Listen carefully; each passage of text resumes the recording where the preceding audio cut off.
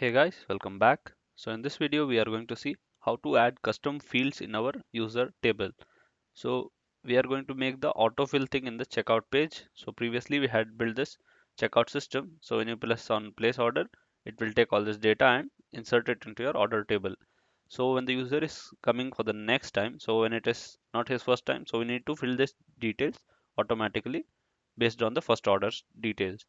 So for that, what we are going to do is we are going to store that in the users table. So here you can see in our users table, we have only the first name, last name, and the other things what we want to store address is not defaultly available in this, and it's not a good practice to edit this table. So what we are going to do is we will create a profile table and we will link it with the one-to-one field to this users table, so that when the user is coming for the second time, then we will just autofill this, or if it is the first time, then we will insert that data in the database. So let's get started with it. So I'll open my code over here, and here when we are placing the order, right here we have to fill the data. So first let us create the model for that. So I'll just fold this order and order item, say class profile models dot model, and here we are going to have the user field first. So this is going to be a one-to-one field, and the model is going to be user model. Just remove this thing, and on delete cascade, yeah, so if the user has been deleted, just delete the record of his profile also. So after that, let me just check in our checkout page. So first name, last name is given in the users table, so we will just fill that thing over here. Next we have the email. Phone email is also available there. It's over here. So we have the phone address, city, state, country, and pin code. So we'll say phone, and I'm going to say it as character field,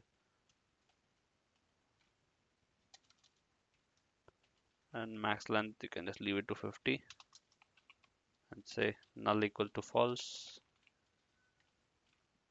Copy and paste that same thing, and here just change it to address, change that default length of 500. I think here it is, we have given right address, we have taken it as text field.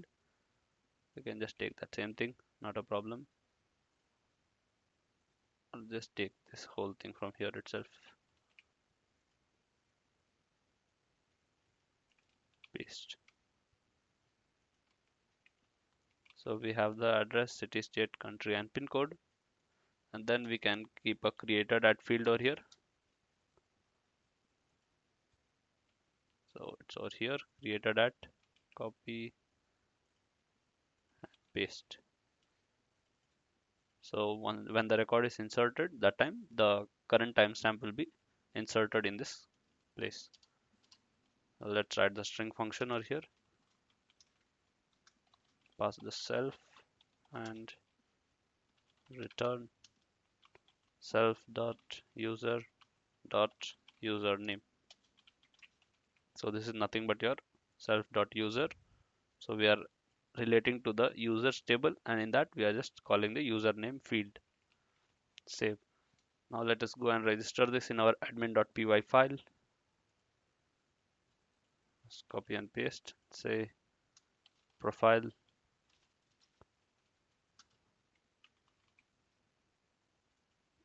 and let us migrate it. So open your terminal now, py manage.py, make migrations.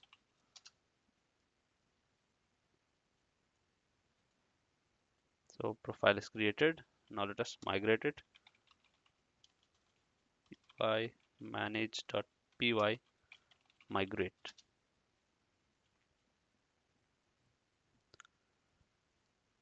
Okay, so it has been migrated. Close the terminal and let us check it in our database once.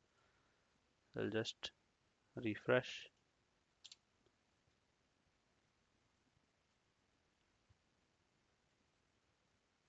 So here it is, profile. So we have phone, address, city, country, state, and all the fields which we just added. So now let us write the code to insert the data for that when the user is placing his first order. So here when the user has requested to place the order, so that time we are going to fetch the user details. So just say current user variable and call your user model user. Okay, you need to import it by from Django.contrib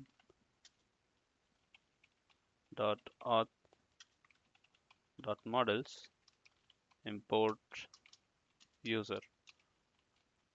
Okay, objects dot filter where id is equal to request dot user dot id, and we are going to take the first record. So here we are going to check if the user's first name is null or not. So if say if not current user dot first name first underscore name. So this is your database field name which was there in the user table. Let me show you the auth user, have it here, right? First underscore name, that thing we are just checking over here. So if it is empty, then we are going to update that thing. Current user dot first underscore name is equal to request. So that thing we have it over here, and you can just copy it from here. Request dot post dot get of fname, and then we have the lname field. So just copy and paste, and instead of this first, let us make it to last and change this to lname. So you can just confirm this with your database once. So it is over here, last name. So these two things we are storing it in the user model, right? Like current user, copy and paste dot save function. So user is placing his order for the first time. So we are just checking if it is not filled already, then we are filling that column. And the other things we are going to use it in the profile. So we are going to check if not, then call your profile model here. Profile dot, okay, you need to import it. Say profile dot objects dot filter where user is equal to request dot user. Okay, so okay, put a colon over here. So if the profile of the user has been created, so if there is a record with that logged in user in the profile table, then this thing is going to return true. So we are just checking it. If it is not true, that means if the profile is not been created for this logged in user, then we will just create it. Say user profile is equal to profile model, and then we are just going to say user profile dot user is equal to request dot user. So the logged in user, we are just assigning it to the user field, and then we have the other things, that is phone, address, city, state, country, and pin code. So we'll just take phone, address, city, country, pin code, copy and paste, align them. So just change this, Control D and select them. Okay, and then just say user profile dot save function. So by this, what we are going to do is we are just inserting the default address of the user which he is putting it for the first time in his order. So now we are going to pass this to the checkout.html file from here.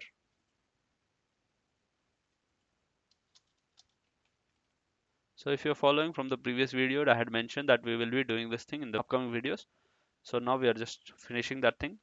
Say user profile is equal to profile model dot objects dot filter where user is equal to request dot user dot first, and then we're just going to pass this thing in our context. over here, put a comma and paste colon. Save the file and now go to your checkout.html file. So here you can see that we have all the input fields over here. So we need to specify a value for them when the page is being loaded. See, value is equal to, within double curly braces, just print that request dot user dot first underscore name, and just copy that, copy and paste. This is going to be the last name, and then this is the email. So this thing we are taking it from the current logged in users table, so from the user table. And these things we are going to take it from the profile which we just passed it in our checkout.py. Let me just show you over here, user profile. Say user profile dot phone, then copy that, copy and paste. So this is a text area, right? So this will not have value. Instead, we have to paste it in between this. So first we'll just finish all these things. Country and pin code. Just copy this and paste.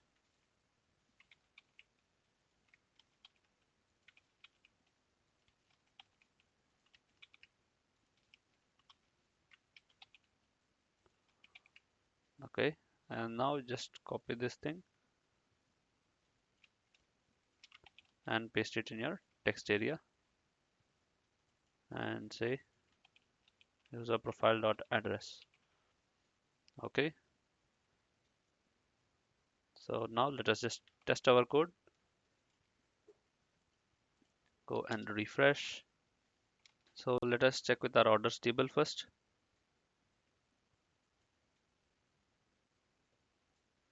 So I have one order over here. So now let me just place the second order. So you can see the email is already auto-filled over here, and these things will be inserted now, and then the next records it will start auto-filling itself. So let me say Prakash and say phone number, address,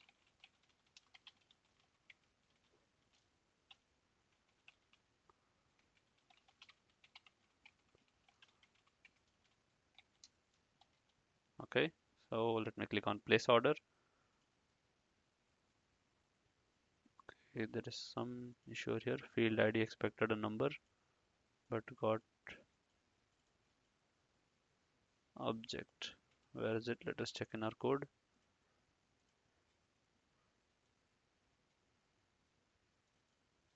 Think it's over here. Dot ID. Refresh, and here it is. Your order has been placed successfully. So this ID we had already put it over here, but I was just checking something, so I just removed it, and that caused the error. So if you're following the video from the beginning, then you will not get that error. So it has been inserted. Let us just check in our orders table. So here is our order, and now let us check it in our profile table. So here it is. My default address is stored over here, and in my user table it is auth user. So I must be having my first name and last name over here. Yes.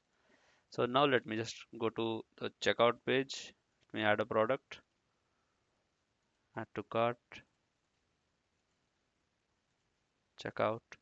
And now you can see all my data is already pre-filled over here. So if you want to change your details for a particular order, so you can directly change it. Let me just show you. Testing different address, and I'll say place order. So you can see, so your default address will not be changed. So that thing will be in the profile itself. But in your order, you will be getting your updated details, whatever you had put. So you can see here, testing different address. So in the upcoming videos, we will be making over here my order section, and then we will be integrating few payment gateways in our Django Ecommerce. So thank you for watching this video, guys. Please like the video and subscribe to the channel. Thank you.